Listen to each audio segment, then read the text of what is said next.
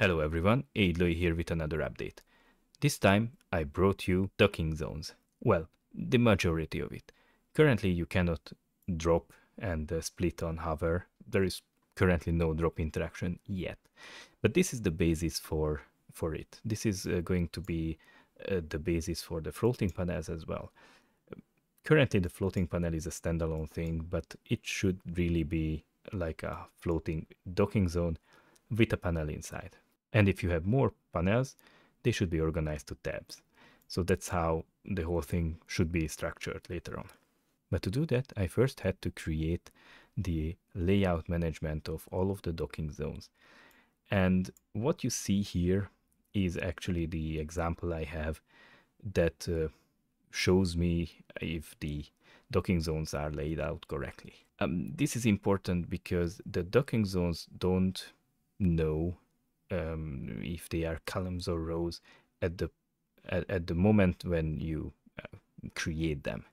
So if we have a look at the code, I have a row directly in the root node, which is the center of the screen. So below the menu bar until this footer thing. And I create docking zones inside this row. And logically, if this is a row, the container is a row, the docking zones inside should be columns. And this is what you see here. So this one. This beige thing is actually a static column. So it has a static width and it's not interactable. So when I'm moving it, the second docking zone is the one that's actually being updated, because that's on the other side of the first docking zone across this static thing. And you have the same thing here. When two are next to each other, it's a direct update. You don't have to look across any other element. And that's the first docking zone, which is the column, which has more docking zones inside. The labels here are just, there for me to debug which entity it is that I'm currently looking at, because I, had to look at the sizing and everything from the console.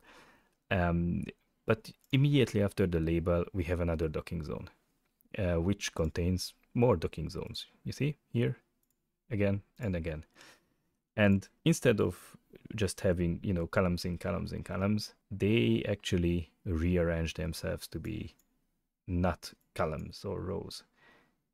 These ones are actually columns inside a row, but you cannot see the container row. Actually, you see the entity ID here, which is the green one. This is the green one too. This one is just like that. That's why you can that's why I can adjust the height of it, because this is a row that contains the other ones, which are columns. I can't change the size of it right now, because these have a minimum width, or a minimum size, because again, you don't know if it's a row or a column. But the thing is that the whole layout system needs to consider the children of each of the docking zones. So when I squeeze this, it actually constrains to the minimum size of all of the docking zones inside. So there is a little safety there. And this one is also constrained. And if we look at the row, this one is also constrained, but it's, vertically and not horizontally. So going back to the code, there is not much else to show, really.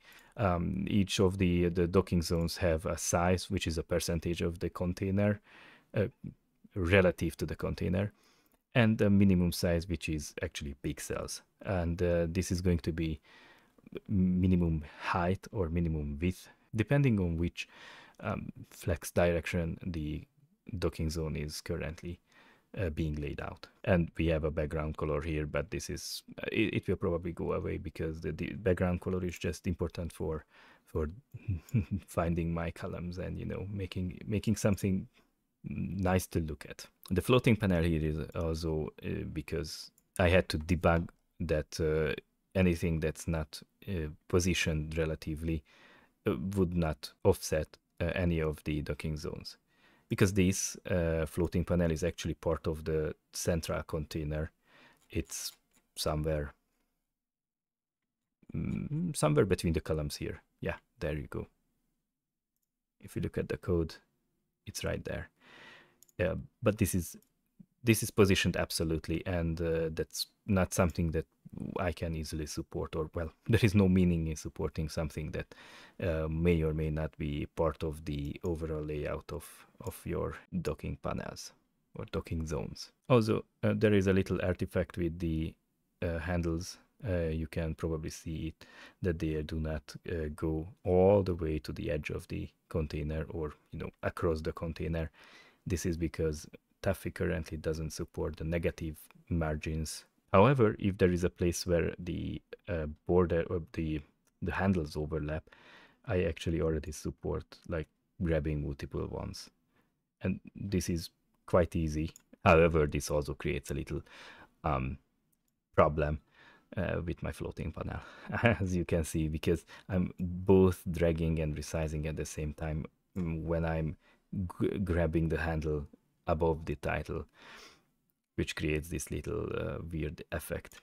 But this should go away. Also, good news, Bevy 013 has been released, which means I can work on the floating panel, and actually I should be able to pop it out from the main window to its own window. So when you go out of the screen, you can actually open a new window and carry on with multiple windows at your disposal. It should be fairly simple now, and I hope it will work out as I imagine it, which would be a good addition for the tabs. So until next time, have fun. Ciao, ciao.